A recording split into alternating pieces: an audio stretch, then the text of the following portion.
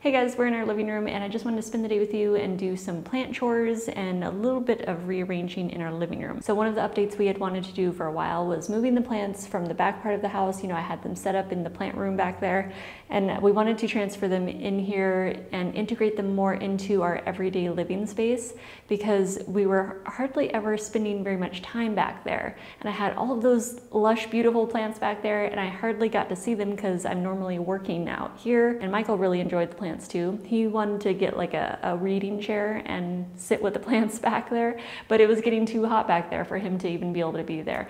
So we decided, okay, let's integrate all the plants out here and they'll be in our everyday living space and we'll get to see them all the time. And also last year I did downsize my collection a little bit. I mean, I still have plants. Don't get me, I got plenty of plants, but I wanted to kind of change up this, you know, certain genuses, certain species that I was growing and just kind of, you know, narrow it down to just having my favorites because, you know, plants take time, energy, resources to be able to grow them. And we want to grow our favorites, the ones that make us feel excited to be in the hobby, you know, and it's a joy to look at them every day. So there were certain ones where I was kind of like, yeah, I could live without that. I could live without that plant. So we're going to be switching some things up. I'm going to style the living room a little. You know, I've got a couple of little updates that I'm able to incorporate in here, so let's get started. Right above me, I have the Soltech Solutions small grow light. This is the aspect grow light in the small size, and we normally will have that on, so I am going to have plants over here in this corner. Okay, hang on. I just realized I got to scoot this shelf out so I can get back here to sweep. Before doing the living room updates, I just want to have like a nice clean blank canvas to work with, so I just want to get everything clean first. And I got this shelf at an estate sale. It was $66. Actually, a lot of our furniture has been secondhand, and I love that actually because you can save so much money that way. And you get beautiful pieces that are really unique, you know, like you may not see them nowadays, or they may be like super expensive nowadays because, you know, the prices of everything have gone up so much. So it's nice to find good deals of beautiful pieces that you don't see very often. And this vase I always have up here. I found this at Home Goods. It's made in Portugal. I love it. I love the shape of it. I love these smooth lines, and it looks good when the light's coming down because it creates these awesome shadows. And just in case you're seeing this for the first time and you haven't seen my other videos on it, this is a rebounder. It's the Bellicon rebounder. I love this. Best piece of home workout equipment. I say that every time because it is. It is our favorite piece of home workout equipment that we've ever owned. I would like to leave the rebounder out all the time, so we always want it to be set up and ready to jump on. But what we're gonna do is move it to this side of the living room. So I'm just gonna scoot this over here. And I'll move the floor puff over here just to move it out of the way for a minute. I'm gonna pull out the coffee table and have that right here facing that direction. So let me scoot this. It's gonna have to be kind of in the center. So one of the things Michael had wanted to do in the plant room was have a reading chair in there. All right, let's scoot this in here, and I'm gonna actually bring this all the way down to this end. And although it doesn't have arms, like we pictured something with armrests before for a reading chair, but actually it turns out that they're super comfortable. And I don't even notice not having the arms. And I actually kind of like the look, the sleekness, the modern look of having an armless chair. So it'll be fun to try these out. And yeah, at least they'll serve as a great placeholder if we find something that we'd love even more down the road. Do we want to try angled? Like it would be just slightly angled.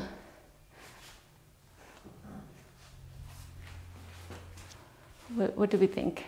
And the coffee table, it's a split reed bamboo coffee table. Sometimes I get questions still, like if I post it on Instagram or something, like where is it from, what is it? It's split reed bamboo, and it's Gabriella Crespi is the designer. And I found it on Craigslist, secondhand.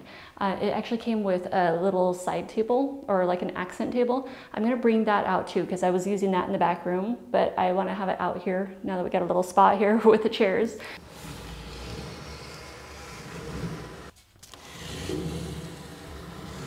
And these are a matching set. So when I got this one on Craigslist, it came with this one, and the total price for both of these was $75 because I love saving money wherever possible, but I like design. I like well-designed pieces. you know, luxury for less, basically. I'm just gonna leave it pulled out from the wall a little bit because I don't wanna block the outlet because I wanna be able to use that, especially if I'm able to find a floor lamp. I really wanna find a nice floor lamp. I don't have that yet, but I'm looking. And I'm very curious. Let me know what your guys' favorite place is to get furniture, whether it's IKEA or anywhere. I love furniture. I'm always like rearranging and stuff, as a lot of you guys probably know. It feels good to refresh a space. And I love change too. It kind of like re-energizes the space, you know? And since there was a set of these chairs, matching chairs, we wanted to get both of them. These are my current books I've been reading. Palms, and this is Enid's book, who has the rare plant nursery in Florida. So I love her plants. She has amazing specimens. And so anyway, I got that book on Amazon. She released that in 2022, I think. It's a great book. And the palm book, I've been reading a lot because I'm researching a lot of different types of palms. And the woven floor puff, I'm going to slide part way under here. Actually, I kind of love the look of the armless chairs just because it's so minimalistic and simple, and they were in good condition too. So at the estate sale, they were charging, or they were selling them separately, but it was actually, they had a sale going on, so it was half price of certain colored tags that day, and these just happened to be half price. So they ended up being only $33 each. So total for the set, $66 for the 2 chairs. I found this Troy cactus skeleton actually at the Miners Co-op. It's a little outdoor gym show when the gym shows are going on during winter. And I found this piece, and this goes right back here next to our shelf. And I just kind of lean it right here against my shelf. So going for that kind of modern organic look, like I like rustic, but I want the modern elements at the same time, you know, so like the shapes, modern shapes, but using a lot of natural textures to get that organic feel. This is our fernleaf fossil, one of them. I actually need to get the other ones on the website, but this one is one that I just decided to keep as a specimen for us because I love these. I love fern fossils. I love palm leaf fossils or palm frond fossils. I think they're gorgeous. So this is just about 300 million years old. I'll try it here, and then if I have plants that end up needing the space under the grow light, then I can always move it out. This shelf is best for little plants, unless I took out one of the glass shelves, which I could totally do in the future if I have plants, more plants that need to grow under the grow light here, and if they get a little taller. So I could always like take out like a middle shelf or like the bottom shelf or something. If you guys saw our gym show vlog on the strangest sand on earth, this is what those are. It's a sand concretion from France.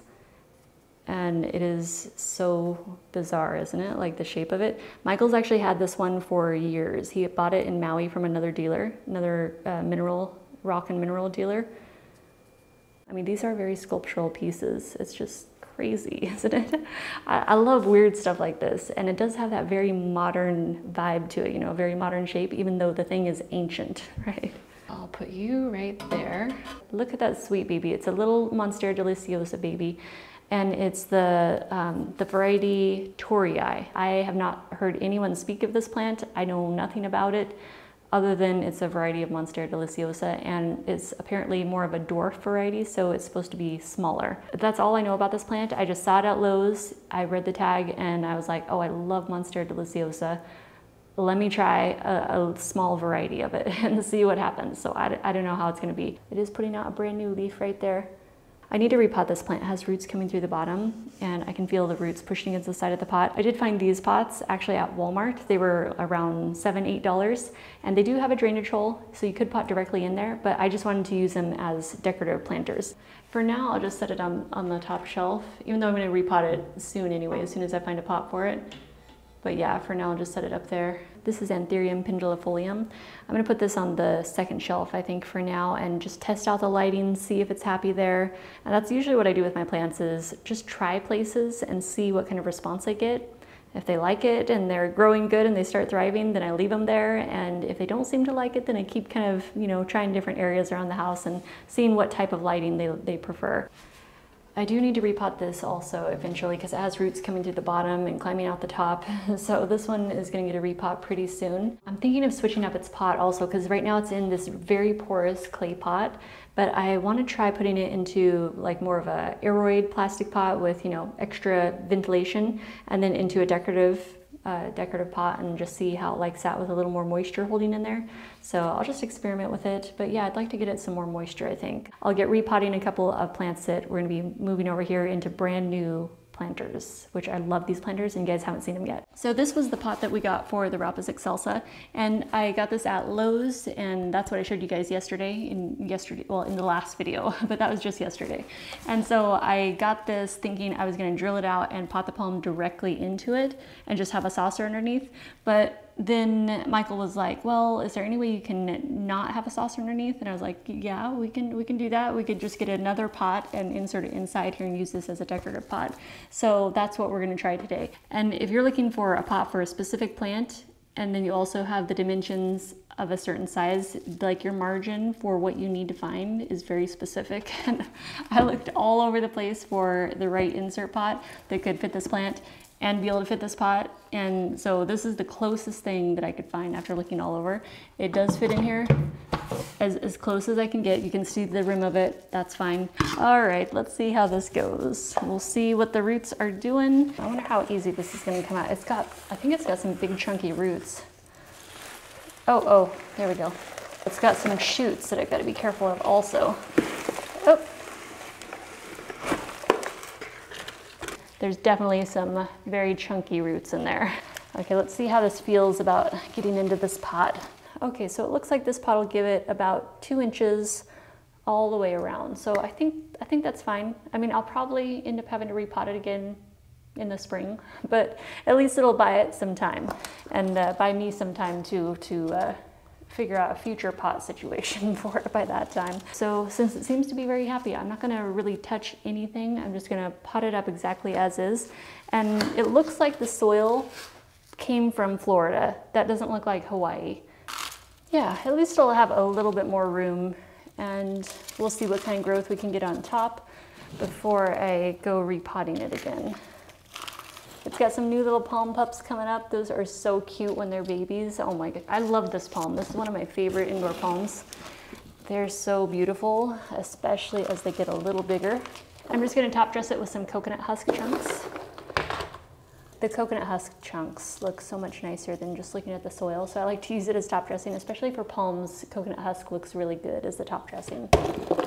Some of the updates that I haven't got to share with you guys are like taking care of palms. So I do use a palm specific fertilizer. I'm not actually going to fertilize this palm today though, since I just repotted it. I just want to let it settle into its new pot, and I don't want to add anything to it to, you know, stress it out in any kind of way. But when I do fertilize my palms, this is what I use. It's the Palm Food by Carl Poole. So it's specifically designed for palms. It's a 12-4-12, and it seems to be working pretty well so far. I haven't tested out a lot of different palm foods, so if you have one that you really like, let me know in the comments below, because I'm always interested in learning what you guys are using too. So I always use filtered water just because palms can be sensitive to salt buildups, and it can affect the leaf tip. They can end up with browning leaf tips. Okay, it's just about done draining, and then I'll go slip it back into its pot and I'll find a place in the living room for it. So one of the things I've been thinking of for a while is actually moving my ponytail. Wait, I'm sorry, you are not a ponytail palm. I'm always trying to call this thing a ponytail palm. It is a pygmy date palm, otherwise known as a Phoenix robellini. So our pygmy date palm that I've been growing inside since we got it, I think that I want to turn it into a patio plant because I would like to have a nice plant outside. I just want to see what the space would look like without this plant being in here. First, let me see how difficult this would be to move. I got my little wheelie thing here. All right, here we go.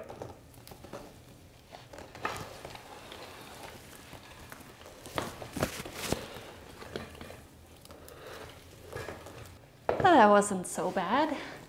Now it can roll around. I can wheel this over here.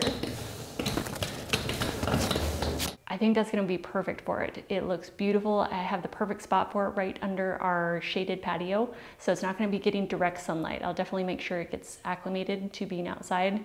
and keep it in the shade. So since it's gonna be coming from inside the house where it's been very shaded, and now that's opened up this whole space here for me to redesign it with a different look. So the Kentia palm, I'm just gonna repot into a slightly larger nursery pot, and then that's gonna go into another pot that I love these pots. Wait until you see them.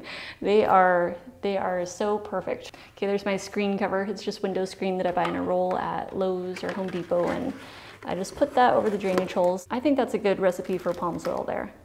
Well, we'll see how it works. It'll be an experiment. Okay, let's see what this Kentia palm is like out of its pot. Oh, there we go. Okay, I just wanted to see if I can get it to pop, get it to loosen up. Oh. Hold on. We gotta get a grip here. We got 3 babies. Loving it. This is a very healthy plant here. No root rot. Everything looks super good. Very fresh looking, healthy roots. So the mixture that they have it in, that it seems to be very happy in, is it seems to be holding on to a good amount of moisture, but very porous material all throughout also. I can feel all the bits of lava or pumice in there, and also has perlite in there too. So I think this mix should be perfect for it. So I'm not gonna be disturbing the roots or anything at all. I'm just gonna be transferring it directly into its next pot with as little disturbance as possible. It appears that maybe this Kentia was grown in Hawaii, because it does have lava in there. Okay, see those big chunks? That soil still seems good, so I'm actually reharvesting that and putting it back in here. Okay, I think we nailed it with the soil. I think it is a really good match for what it was in. The only thing is I just didn't have the Hawaiian black lava to put in it, but that's okay because we had pumice, nice chunky pumice. Time to top dress with some coconut chunks. And I know it's not going to look spectacular in the black nursery pot right now. I used black nursery pot at that. But wait until you see the pot it's gonna go into. All right, you guys, this is one of the pots. So it comes with a saucer. It's 20 inches high, and I believe it's about 11 inches diameter. As far as function goes, I wanted to show you guys what the bottom is like here. So if you were planting directly into this planter, see how there's a little platform? That's about 1 inch to 1.5 inches taller than the bottom of the pot. I would supplement with more drainage holes. So I would actually drill holes around the very bottom here. And these would just be like extra. Those would be, because that is not enough for the type of plants that I grow anyway. Like aroids need really good drainage. Palms need good drainage. And I can't have like water pooling up at the very bottom like that. So I would change that as far as the design goes. And if we grab this little saucer, actually this doubles as either use as a saucer if you wanted to pot directly into it and you wanted a saucer on the bottom, or if you are using it as a decorative pot, you just take that and let that fall about halfway down. If you're putting the cinder part in, it's easier to get it straight and even if you use both hands. So I just kind of hold it with both fingers as I slide it down, and I just try to adjust it before I let it fall. Let's get this in here and we'll see how it looks. That's a perfect planter for this, I think. What do you guys think? I love it. I love the texture. It's the perfect size for like a medium-sized plant. They're not huge planters because it is like around 11 inch, maybe a little bit more. But you know, it fits like a 10-inch pot perfectly, an insert pot. But yeah, I love having that extra height. It lifts it up, gives it a little more height, and makes it look a little more substantial, you know, more of a statement plant, and I love it. I'm gonna put the Kentia palm on this side of the shelf. Perfect. Yes. Oh, look, it's got another frond coming in over there too. I didn't even notice that one. I received these planters to try out and review for collaboration with Jolie Muse. The pots come in different styles and colors on their website and Amazon store. I'll link them below. I got the matte white. I really like the taller height and the clean, modern aesthetic of these plant pots. The first thing I noticed when I was unboxing these plant pots is the texture. They have a beautiful stone-like texture. They're a lighter weight plant pot because it's a resin planter, but it's a thick resin, so they have a solid, more premium quality feel. And a big thank you to Jolie Muse for this collaboration. I'm always looking for good plant pots, and I was happy to find these. These are exactly what I was hoping they would be. You can find Jolie Muse plant pots on their website and Amazon store. I'll have both of those linked below. This is the Monstera that I got at Trader Joe's. Oh, it's got a fat root on the bottom, like a super chunk. Let me get this out of the pot and we'll see how it's doing. Oh, it's really pushing up against the side of the pot on that side, I guess. Oh, there we go. Did we get that root out? Oh, yes. It is just fat chunk root, like everywhere all around it. Oh my gosh, those are some of the biggest, fattest roots I have seen on this small of a Monstera. It's actually kind of funny. I had a feeling this was going to be a good one. It just looked really hearty. It looked very substantial, so it looked like it was healthy and happy and doing well. I kind of tried to loosen them slightly on the bottom, but I don't really want to peel those apart. I'm just going to leave it as is. It's got enough roots here, like root ends, that those will grow out and find the new soil. So last year I downsized my collection also, just because I wanted a smaller collection that was more easier to manage, and it just had all of my favorite plants that I enjoyed growing most. So I just wanted to downsize my collection so it would be more manageable and keep it fun, you know, because it's a hobby. It's like my favorite hobby, growing plants. But I want to make sure it stays fun and doesn't get overwhelming. So it just makes it easier to have a smaller collection and acquire plants slowly and intentionally and not get too excited and just want to like try growing everything because it's very tempting to do that. So as for the plants, my collection is alive and well. It's just a little bit smaller than it was before, and I'm going after my wish list plants, plants that I really want to try growing. Taking care of plants to me is part of taking care of Earth, you know, conserving Earth and the beauty, the natural beauty that's around us, and appreciating it. Like, there's a lot of plants that if they weren't houseplants or like sold to us as houseplants, would we even ever know that they existed on Earth? You know, like I think about things in a different way, like wanting to always be learning and having a curiosity about what is out there that I don't know about. Like, what do I need to find? There's treasures out there amongst us, and we got to find them. It brings beauty into our life, you know? All right, let me get this cleaned up and I'll be right back. I think in the pictures on Amazon, they show this middle shelf being this side up with the little grid pattern on here to kind of lift the pot up. But since I want my pot to be inset a little lower, and due to the height of my pot, I'm going to flip it this way so it sits a little bit lower in the pot. So it doesn't matter which way you use it. I'm using it more like the saucer style though.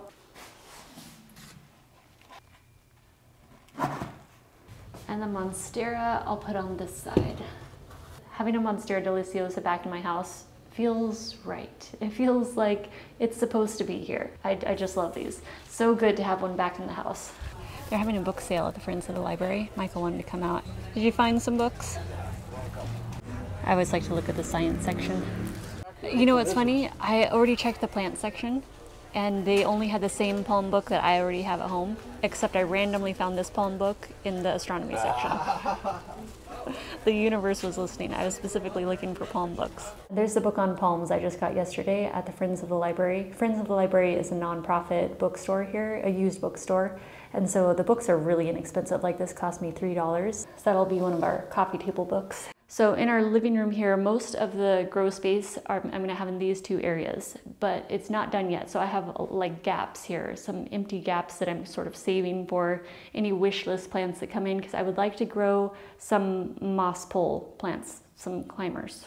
That's what I was trying to say, some climbing plants who are going to be on moss poles. This light worked perfect for the Pygmy Date Palm, but it's not gonna be ideal for the new plants that I'm gonna have under here, so I'm gonna have to switch that grow light. So I'll either get a second Soltech Solutions small aspect light for right here, or I'll test out a totally different grow light, because I love testing grow lights. And I've got like a marathon of repotting to do. It's gonna be so much fun though.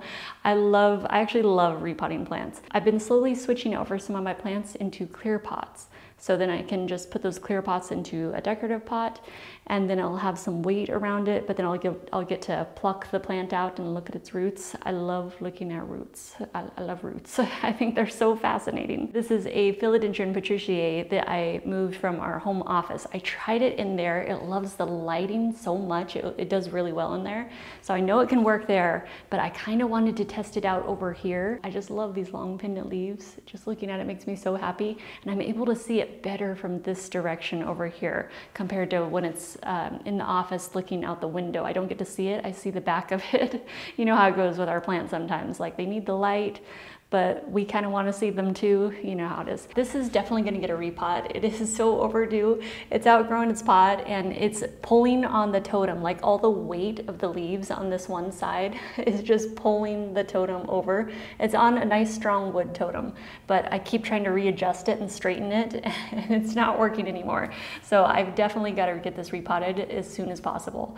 So I already have supplies on their way. I ordered them on Amazon, but I'm happy with the leaves that I have going here because this thing is growing in 20% humidity and it's doing just fine and it's healthy, it's happy. Well, I mean, are you happy? You probably could be happier if you had something to climb on, huh? It's also at the top of the pole here, so it has nowhere else to go. But don't worry, we're gonna get you taken care of very soon. In a few days here, as soon as my supplies come in. I already have the pots ready to go and I think you'll fit in that pot. Anyway, hopefully I got the right size. We'll see.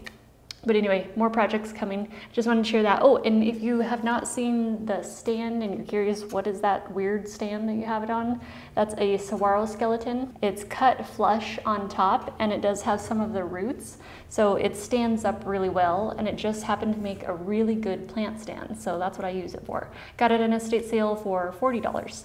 And yeah, I love those. I love finding like weird pieces of wood to use in my decor. So yesterday when I was filming, because this is another day, same uniform, different color, but this is like my summer uniform, shorts and tank tops every day. It's 107 degrees out there, so I'm sure you'll understand.